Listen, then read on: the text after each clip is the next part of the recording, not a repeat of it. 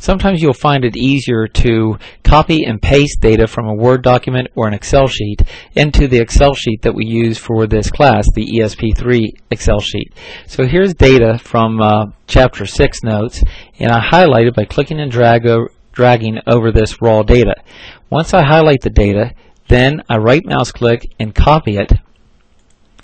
Then I go to the Excel sheet and I find the location where I want to paste that data. And let's say right here we wanted to paste the data, so I would right mouse click and choose Paste Special. But since it's from a Word document, I have to choose Paste Special, not just Paste Special, and I have to choose Text then. Okay, so if you choose Paste Special, you'll get a sub-menu here and you choose Text. If you choose regular Paste, not Paste Special, it will lock up the cells of your Excel sheet. So this is important if you're going to actually copy and paste values. You copy and paste Special as text for Word documents. And when you say OK, it pastes that data into your Excel sheet. Now, on the CD that comes with the course, and also on your Blackboard site, there's an Excel sheet called Data. And what you can do here is some of the problems and some of the examples already have the data typed into this Excel sheet, so you don't have to recopy them. So for example, if you wanted to copy this data here from the Chapter 2 opener on page 33, it's right here on the Data Excel sheet that's on your Blackboard and on your CD. I highlight that data by clicking and dragging over that data, and that's a lot of numbers to have to type in.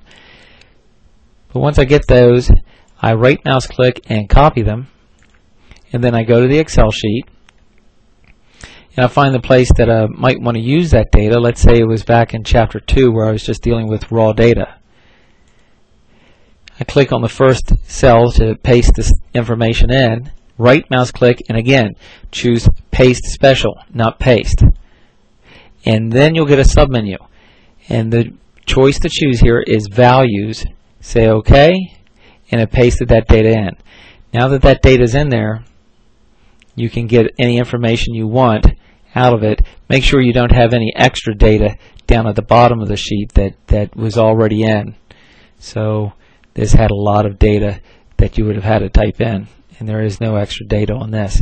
So anyway, it saves you a lot of time in typing if you can copy and paste. And again, from Word documents, you copy and paste Special and then choose Text. And from Excel sheets, you do copy and paste Special as Values. And that's a nice shortcut to use so you don't have to type in a lot of data all the time.